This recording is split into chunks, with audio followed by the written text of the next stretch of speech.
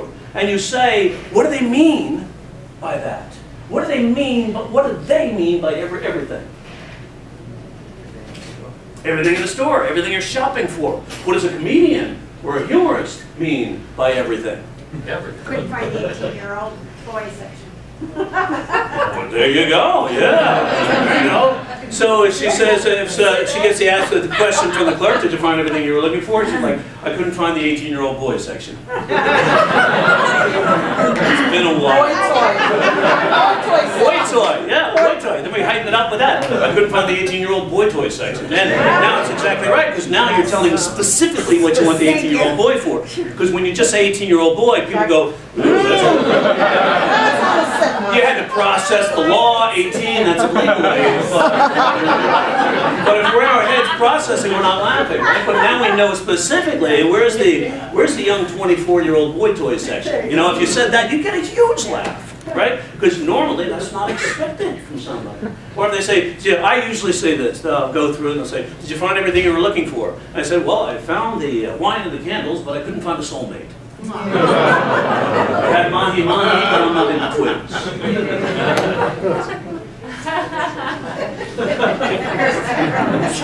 But no, yours was really good. Very to the point, right? Right to the point. And it was like, and then you could tag it with something, it's been a while. You know, or whatever. You're going to get another laugh because you're revealing emotion and you're tagging what you just said with something that associates it. Or you can also, in almost any sentence we hear, there's a word there we can spin the meaning. And we did it. It was all clean, right? It wasn't dirty. We didn't go dirty. We went to love, right? And we went to loving. Right? Cougar love. Cougar love. I'm still 18, I'm sorry. Aren't we all? Yeah. We all are. Or something, yeah, I remember when coach for the Tampa Bay Broncos, Tampa Bay Buccaneers, having a horrible, horrible season, and he had to do those press conferences after every bad game. He's sitting there at the press room and had a horrible game, and the press says, Coach, how do you feel about the execution of the offense? Without missing a beat, he goes, I'm all for it. Is why this coach worked forever in the NFL, and if you look him up, Coach John McKay, he rarely had a season over 500. But because he had a sense of humor, they go, let's keep him around, he's a great guy. Now also keep, as you say, we already said the line, the audience is in whatever state the performer is in. And if you're just talking to somebody, if you're giving a presentation and you want to tickle, you could say, you know, and if anything you take away from this, the audience is in whatever state the performer is in. Is it your phone? No. Interesting ringtone. Anybody else, you like the MP3s we use as ringtones? I like that you can actually customize songs to ring for certain people in your contact list. It's like, I love that stuff because now it identifies and it gives me an emotion to attach to it to remind me of who they are. Like when my wife calls, it's a cool song that goes, my baby don't mess around because she loves me so, and that I know for sure. Yeah, exactly. When my ex-wife calls, it starts out, let's get ready to rumble.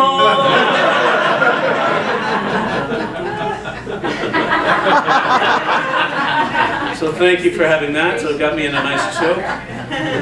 Go to left. So you can tell, like I said, you can take any logical grouping of words and make it funny. Once you understand the structures and the science behind laughter, the structures of comedy, it's like the audience is in whatever state the performer is in. Look at this line. Anybody have a double entendre? What word can we modify? Come on with the second meaning on. State. Yeah. So what would that term be? California versus Nevada or something? Yeah. So you know, if you say the audience is whatever state the performer is in, I'm not talking about geography. You're going to get a tickle as you move the class along or you move the group along. So you can see you can use this. My best teachers were the ones who had a great sense of humor.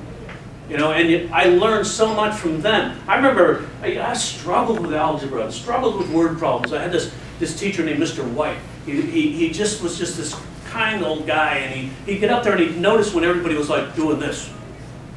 We're lost at something. He'd go, did I ever tell you guys the one about the two ducks? And he'd go on this long journey about these two ducks, and we'd laugh. And next thing you know, Everybody started to get the concepts. Everybody was tuned in. Everybody was listening and alert. So the other thing you can use after double entendre, this is one, you know the wittiest person in the room? This is the guy that gets double entendre. This is the guy that gets, I'm going to take these words and find the alternate meaning and play that back to whoever's listening. This is the person that does this all the time, is so ready to do it. There's different ways to do it. How much time? Oh, 5 minutes. 5 minutes? Okay, perfect.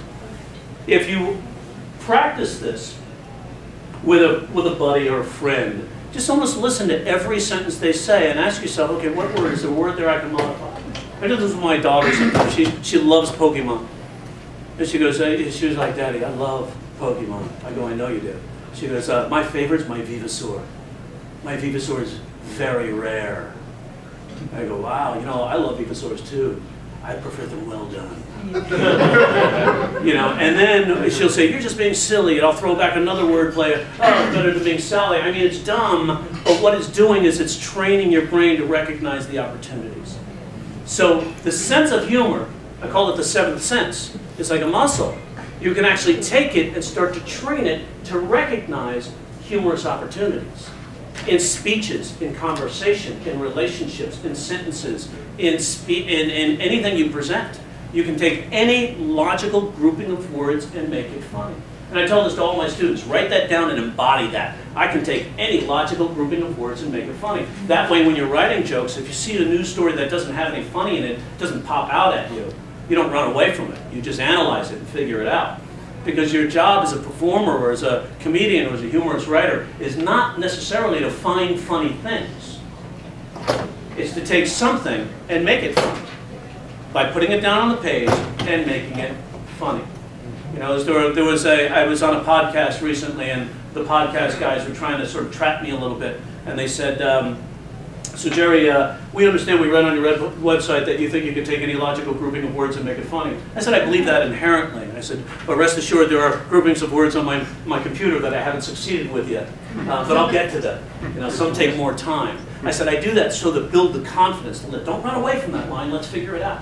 So they said, well, we have a grouping of words right here. We're going to so we're going to test you, okay? You mind? I'm from Philadelphia, so it's like, okay, this goes with the territory. If I want to put myself out there like that, that'll be able to take the heat. And they said, oh, we just read this news story. The report said that a new report that said that Lego has replaced Ferrari as the world's most powerful brand. Yeah, how can you make that funny? And I was like, wow, it really put me on the spot. I go, can you guys sing me the Jeopardy song? I'll see if I can solve it in that time. And so I go, let's see, Lego has replaced Ferrari as the world's most powerful brand. Yeah, but try dating a supermodel after showing her your Legos.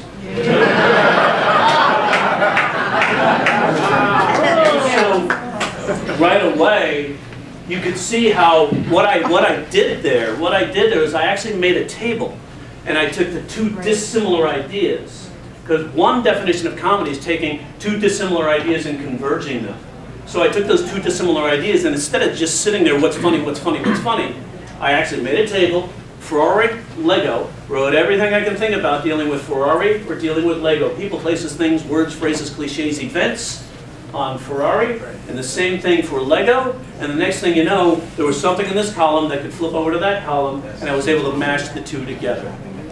So once you do that, that's where the audience starts to laugh. Besides, with Ferrari and Lego, you have recognition at play. You have incongruity at play. You have coincidence at play. Because, how, there it is, you know? And that's what, when you have three laughter triggers together, that's how it can work. Now, I just gave you guys some tidbits of what can work. I mean, there's so many different ways to approach this. And I would like to give you, like, in a PDF, all of that stuff, the 13 laughter triggers, or the 9 laughter triggers and the 13 comedy structures.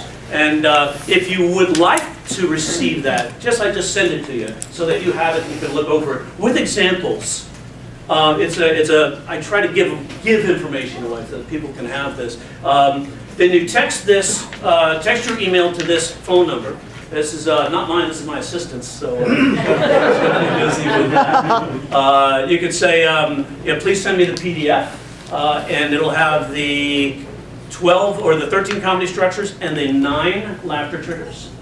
And you'll have that all in your email within 24 hours. And then you can research them and go over them. And figure out, start to apply this and actually start to write comedy mechanically and begin to identify with it. And once you identify with it, it becomes a part of you.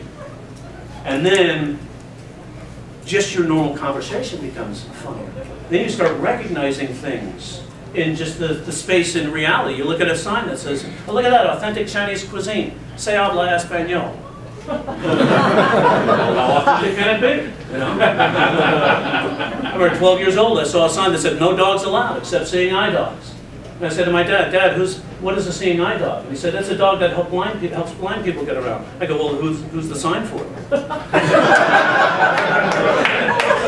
But when you understand, then you can start to apply it, and you can actually train yourself to get funnier and funnier and funnier. Thank you very much.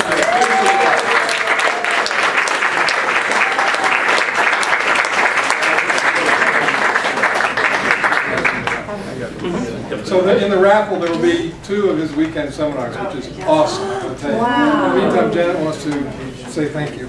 Thank you very much, Jerry Corley. Let's give Jerry a big round of